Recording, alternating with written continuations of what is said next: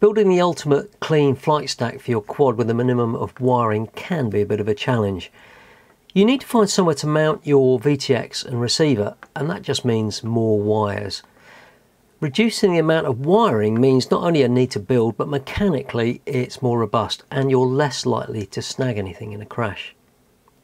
This new 20x20 F7 flight stack from Zeez has a really cute feature that means you can mount your receiver and VTX direct to the flight controller PCB. Hello and welcome to the Welly Bloke channel.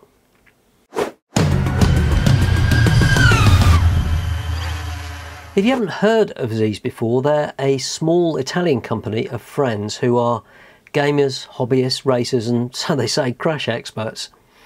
They make quality high-end products. They've got a 5-inch racer frame kit, but their main products are flight controllers and flight stacks. And their 30x30 F7 stack has been available for a while now, but now they've brought out a smaller 20x20 version that's got all the features of its larger brother, but somehow still manages to have some space on the board to directly mount your receiver and VTX.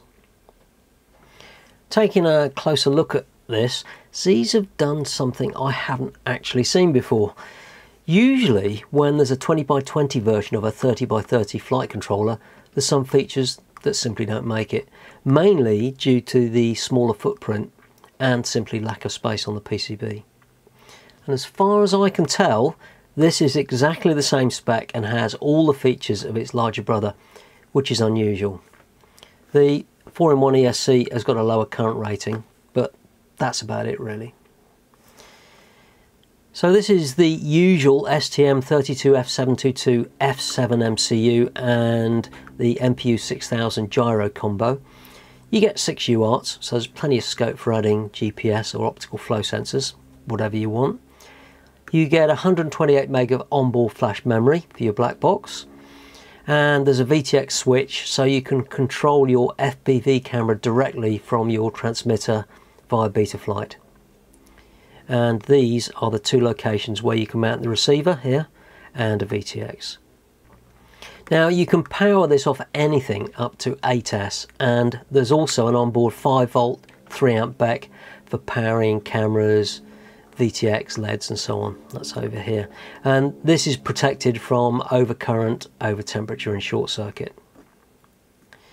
It's also got the usual OSD chip up here with filtering to give you a nice noise-free image in your goggles. Now you could use a different VTX, but this is really designed to use a TBS Unify Pro 32 Nano that mounts down here, and you can use one of the supplied pin headers here to solder it directly in place. Just solders in there like that. And although this is also geared up to use the TBS Nano receiver, like one of these mounted there, it's not immediately obvious that you can use loads of other receivers as well.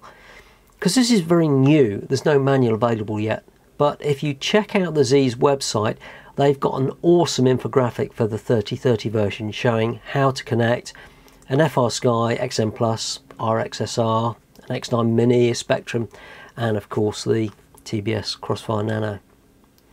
And this is identical for the 2020, but they've had to move some of the pads around because it's a small board and there's just a lot less real estate. And same as the 3030, there's a few solder pads you need to bridge to set things up properly. Down here are the pads to select either 5V or VBAT for the VTX. And that simply means that you can choose to power the VTX from 5V or battery, depending on which Unify Pro that you're using. And along the bottom here are the header pins for the connections to the VTX. And along here we've got UART5 IO pins with a couple of 5V power pins, so you could easily use this for maybe GPS or something.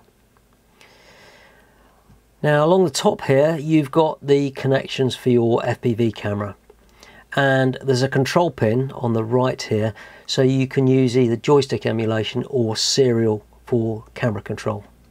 There's a couple of solder pads on the back here just at the top, a bit difficult to see, but these are the ones that you bridge out to choose whether you're going to use joystick emulation or serial control. These are the same as the ones on the 3030, but they've had to put them on the other side of the board because there's less space. And this is using UART 6. Now down the right hand side here are all the various connections for whatever receiver you're planning to use. Again, check the excellent Zeez infographic for the exact details. Until the 2020 version comes out, just use the 3030 manual. It's pretty much the same. And what have we got down there? Just down here, that's UART 2 IO pins, and again you've got 5-volt power on there. Now you need to choose the receiver voltage you want, 3.3 or 5 volts. So that will be 3.3 for Spectrum or 5 volts for everything else.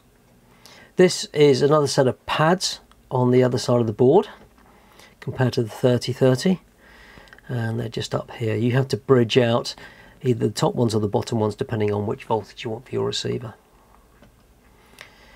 And when you're doing your build, don't forget to bridge the VTX receiver and camera control pins, or nothing will work. And same as the 3030, there's some connectors to plug LED strips into in each corner. There we go, that's quite nice. And you can configure these 2 LEDs in each corner with Betaflight if you want to. And remember, this is using a USB-C connector, which is the way most flight controllers are going these days. What else? Yes, these are the buzzer pins down here, which on the 3030 are on the other side of the board. Now, if we have a look at the 4-in-1 ESC, this is rated at 45 amps and supports all the usual D-Shot protocols and provides ESC telemetry as well if you need it. And one fantastically simple but brilliant feature is the holes for the included filter capacitor. You can just push the capacitor wires through the holes and solder the battery wires all in one go. Super simple stuff that others could learn from. And although the flight controller can run off 8S, this ESC can only run on 6S. But that's pretty usual, to be honest.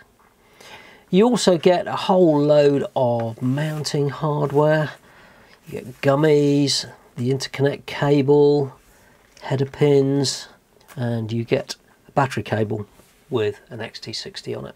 Now, this comes installed with Betaflight 4.1.0 on the Zeez target, so I'll be upgrading this to 4.2 for the build that I've got planned for this.